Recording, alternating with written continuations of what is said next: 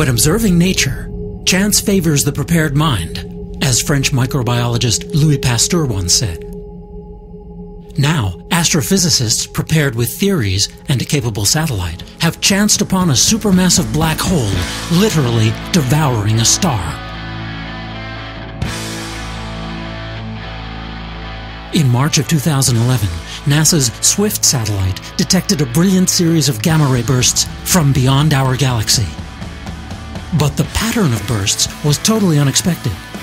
And so too was an energetic jet accelerating away from the site at 99.5% the speed of light.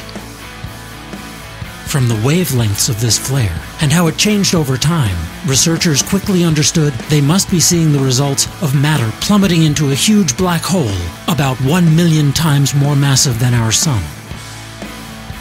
Though seen only in its last act of stellar life, the unfortunate star has been named Swift J1644+57. In its spectacular death, it solves a puzzle for human scientists who previously had only been able to guess at how such amazing events happen.